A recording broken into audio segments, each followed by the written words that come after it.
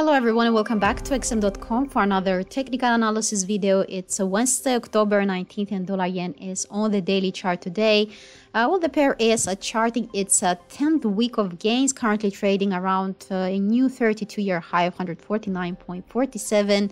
And of course, everyone is currently wondering whether the dollar can reach another milestone by extending its uptrend above the 150 psychological mark to potentially test the area between 151 and 152, which was a key restrictive territory back in August 1990. Well, I wouldn't rule out that case since the momentum indicators down here are still in the bullish territory and have yet to show any clear signs of weakness. However, if we look at the price itself, we can see that it's trading well above the Ichimoku cloud, and it has been moving with softer positive momentum since Friday's spike above the 1998 peak of 147.71.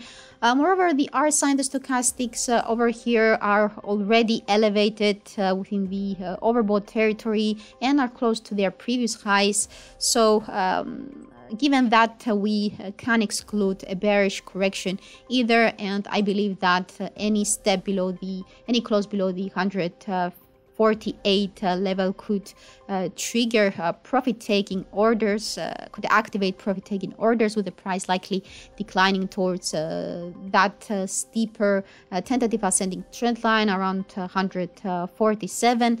If the bearish wave continues from here, the 20-day moving average and this longer-term this ascending trend line may pose losses around 145.90. Though I believe that an extension below this key former resistance area around 145 could cause a more aggressive decline, likely towards the 50-day moving average. Finally, summing up, dollar yen is still holding a bullish bias in the short-term picture, though downside correction cannot be excluded given the overbought conditions in the market. But perhaps any decline, any bearish correction in the price will not be enough to violate the broad uptrend in the market, unless, of course, the price tumbles decisively below 145. So that's all for dollar yen today. Thank you for watching and have a great trading day.